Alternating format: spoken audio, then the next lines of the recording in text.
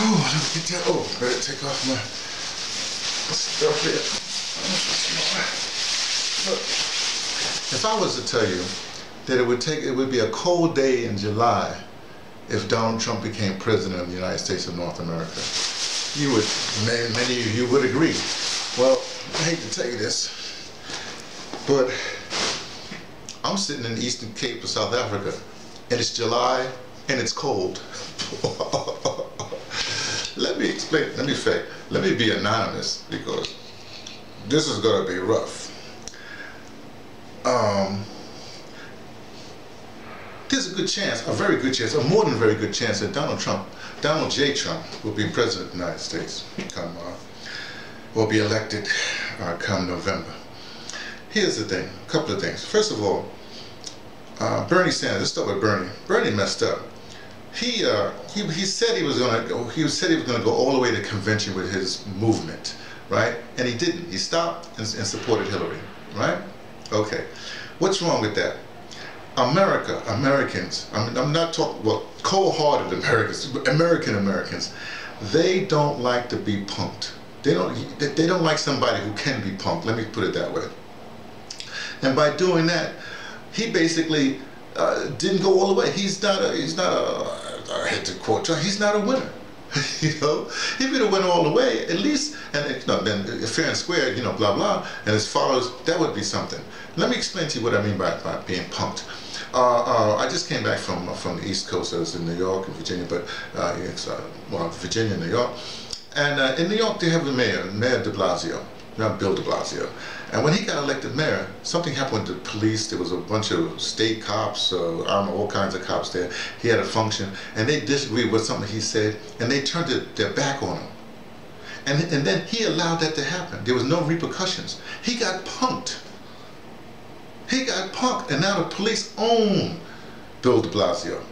Let me go further. I'll get back to David Dinkins at some particular point. That's far away. We'll deal with that in a second. When Barack Obama was doing his State of the Union that year with all, you know, the two houses in the Senate and whatever, and the Chief Justices, the Supreme Court there, and that first term congressman yelled out, "You lied," and there was no consequences. He got punked. You see where I'm going with this? The problem with this situation, in fact, the whole Obama presidency was one where they said, well, the structure here, structure there, but he wasn't strong enough to do what he did. And plus, he did some moves from the very beginning that he didn't rally his followers, the people that would have his back, to his cause. This is the same thing that David Dinkins did when he first became the first black mayor of New York. You know what happened with him? First of all, the first thing he did was he retained, he had two deputy mayors, and one of them was from the last administration, from the Koch administration. And he threw a lot of his, Sonny Carson, a lot of people that helped him get elected, he threw them under the bus. Consequently, and then basically he got punked. It was a punk of mayoralty, right? Okay, now let's leave all that stuff aside. Here's the problem. Now, at first I thought there was some sort of chance for Hillary. Hillary ain't got no chance. When she chose the Kane guy, the senator from the state that I vote in now, Virginia, right? Oh, he did a lot of things, a politician. He's like milquetoast. I think what they thought, they didn't want somebody to outshine Hillary. So they figured, let's take somebody that do certain things, that will show up certain things, but not outshine her. But the same programs wants to, you know, the TPP, which is basically, you know, more jobs going out of the states. You know, that's how it's going to be read by people. Or things like, oh, we're going to do the Syrian thing, we're going to attack Russia. Everybody knows. Come on, who has attacked Russia successfully? Nobody. Nobody. Napoleon tried it. Hitler tried it.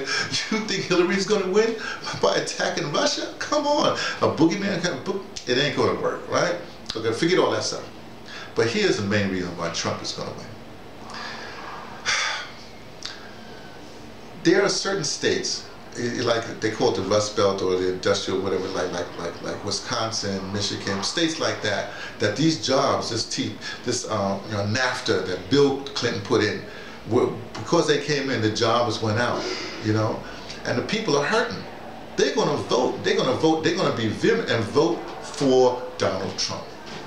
The people, the Democrats, or say the people who went for Bernie Sanders, and they might come out and vote, but they're not going to be. See, same thing happened with David Dinkins. They're not going to bring a lot of people along with them. You see? Let me close my door here. I'm in my office. They're not going to bring a lot of people along with them. See, in other words, when you go in electoral season, if you're enthusiastic, you're going to say you're going to bring your neighbors with you and stuff like that. But they're just going to say, "Oh, I got to vote." They're going to do that. They're going to be they're not going to work, these months ahead. The Bernie force is not going to work that hard for Hillary Clinton. But the Trump people, they're going to be on it. So sad to say. Let me just stop here. Just sad to say. Look, somebody like me. See, okay, I'm voting in Virginia now. If absentee ballot. If Kane can't win in Virginia, it's like a given. He's supposed to take the state of Virginia, but I'm not in it because I vote my conscience. I can't vote for Trump, and I definitely can't vote for Hillary Clinton. See that Honduran flag right there? She messed up Honduras. She supported. I would even say perpetrated a coup in Honduras. So there's no way. She's a warmonger, chicken hawk, whatever you want, a neocon, neoliberal, all those kind of things. I just had somebody, so I'm going off, but I have to go. I just had a brother here on campus saying that, oh, Trump is going to make a good president because he can't be bought. Hillary is bought. And that's what real people are thinking. So, sad to say, I have to vote. Either I have to check my ballot and see if the Party for Socialism and Liberation is going to be running in Virginia. If not, I might vote for the Green Party. I don't know, but I'll vote for somebody. I never not vote. Some people say, well, you're wasting your vote. What do you mean I'm wasting my vote? I'm voting my conscience. My vote is my vote. I vote my conscience, right? So let me stop here because I'm really upset. I'm really upset because, and the Democratic Party didn't even take suggestions from the progressives, from Bernie Sanders force, so they dissed them completely.